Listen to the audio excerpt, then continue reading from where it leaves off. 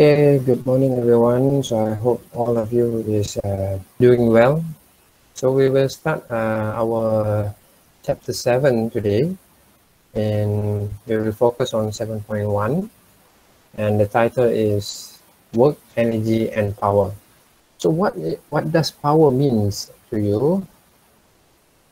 You're doing work when lifting weights, walking with big bag of groceries in your hand, or completing your homework assignment, or writing an essay.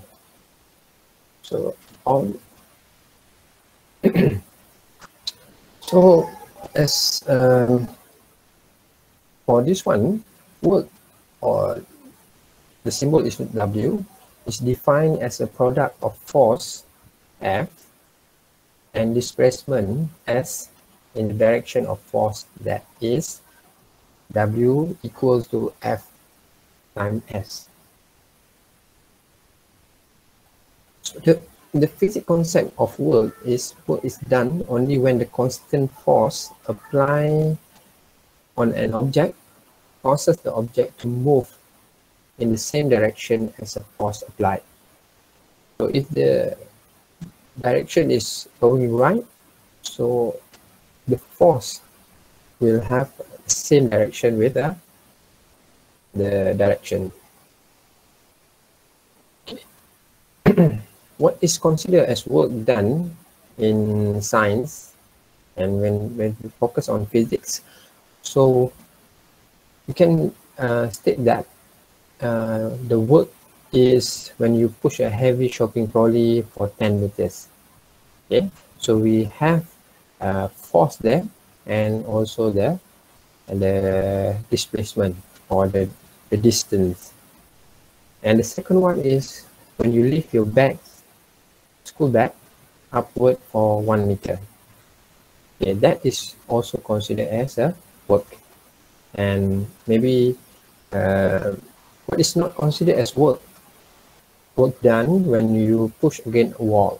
You're trying to push the wall, but there is no way you can push the wall for any distance, because when you push a wall, so there is no distance there.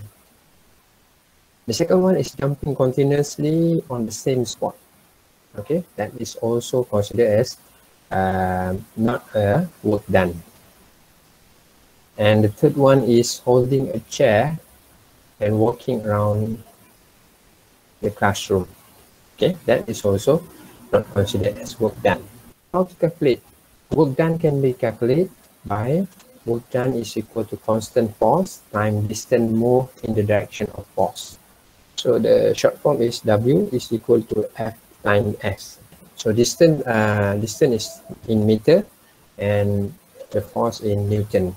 So the SI unit for work is Joule. And the symbol is J. Let's see the example of work done. You are helping to push your mother heavy shopping cart with a force of 50 Newton for 200 meters. So what is the amount of work done?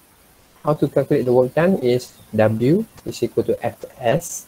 So the force is 50 Newton and the distance is 200 meters. So by 50 Newton times 200, so we will get 10,000 joule. Or we can change into, put prefix there, so we will get 10 kilojoule. Okay, let's see another example of work done.